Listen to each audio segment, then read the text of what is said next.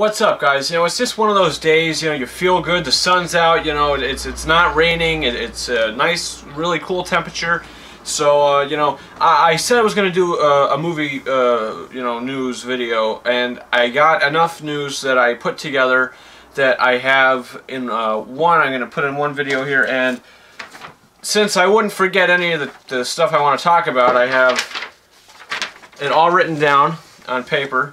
So there's a couple categories that I got here, so let's just get started. First news that I have is some Avengers 2 Age of Ultron news.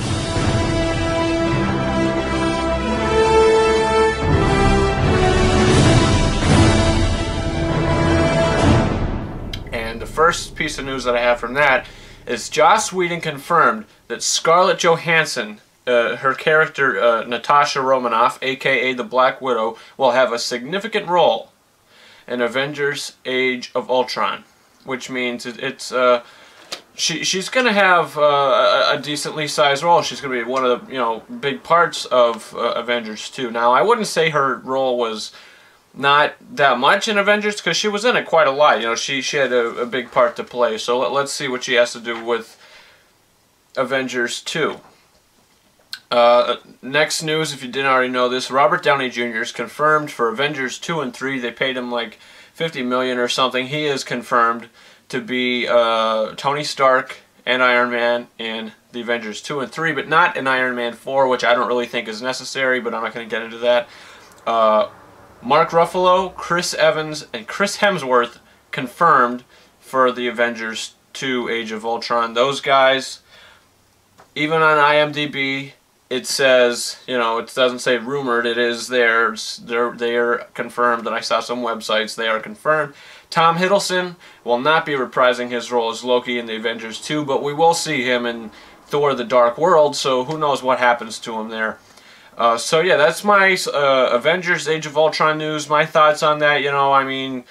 Black Widow's character, I guess that's okay for her to have a bigger role, that's fine if it's done well. Robert Downey Jr., good that he's coming back. The whole cast of Avengers, that whole thing in the past where, they weren't getting paid enough and they all were threatening to quit or something, that's out of the blue, or that's done with, because they're all confirmed now, and Tom Hiddleston, Joss Whedon said that he's not going to be in the film. So, that's fine, I guess. They might conclude the character off in the Thor: The Dark World, God knows what he's going to be in next. So now I got some Star Wars Episode 7 news.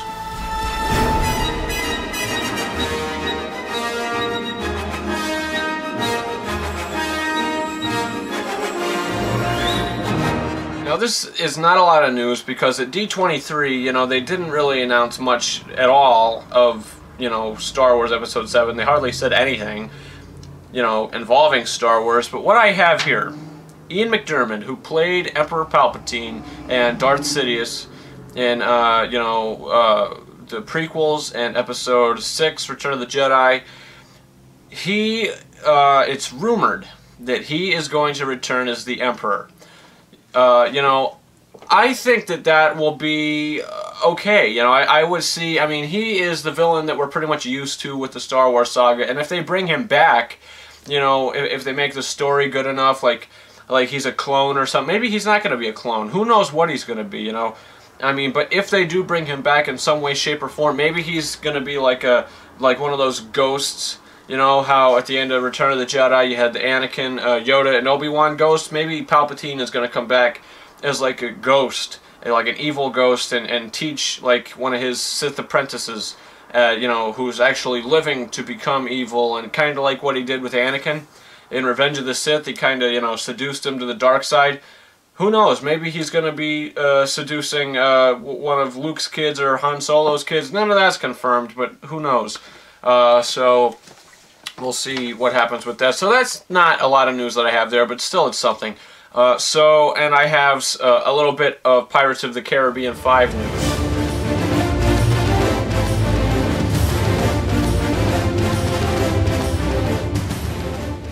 So this film, since The Lone Ranger basically lost Disney $190 million because so many people didn't go to see it, so now the Pirates of the Caribbean 5 budget, I don't know if that's the reason, but they dropped it to $200 million. So, and also, Jerry Bruckheimer might lose his final cut of the film. Final cut, I think, basically means when the film is done and it's edited, he could go in and change what he wants to. You know, I think that that's how that works. And he's going to lose that just because The Lone Ranger didn't do well, and they say it's a poor film. I don't think that that was Jerry Bruckheimer's fault. So, you know, you never know. Jerry Bruckheimer might lose this final cut. He might not. We'll see what happens with that. So, yeah, that's all the Pirates news I have. So let's get into the Finding Dory news that I have.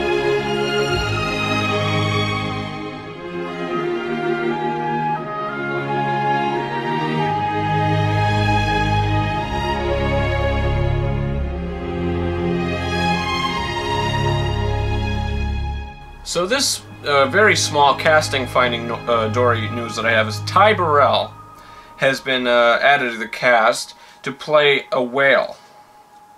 He's going to play a whale. You know, I really have nothing to say about that because it's nothing that I could be upset about. You know, he's going to be playing a whale. I mean, in Finding Nemo, there was, you know, a lot of other fish and, you know, things in the sea that were cast by people, and that's not a problem. He's going to be a side character.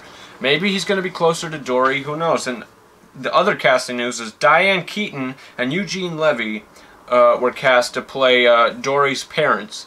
So Dory's parents are going to be in this film. And in the first one, if we could remember, she says, you know, she lost her family or something, and she doesn't know how to get back because she lost her memory. But, you know, being with Marlin, it kind of helped her out and to remember things a little bit more. So I think the rumored storyline, it might be this is how it's going to go. I think that this is the actual confirmed storyline, that Dory goes looking for her family, and Nemo and Marlin go off to find Dory. Finding Dory, you know, hence the name. So, you know, Albert Brooks has been confirmed to come back as Marlin. Yeah, that's the Finding Dory news that I have. Next, I have some very slight The Amazing Spider-Man 2 news. You know, this is not much at all. It was just some news that Hans Zimmer is coming in to compose The Amazing Spider-Man 2.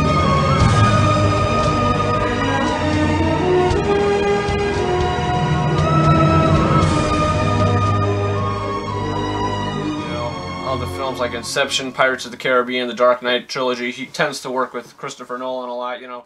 I have some Blu-ray release dates for you. All you guys who go out and get the movies that came out in the theater to come to Blu-ray, I have a couple titles here, so, and they go in order too.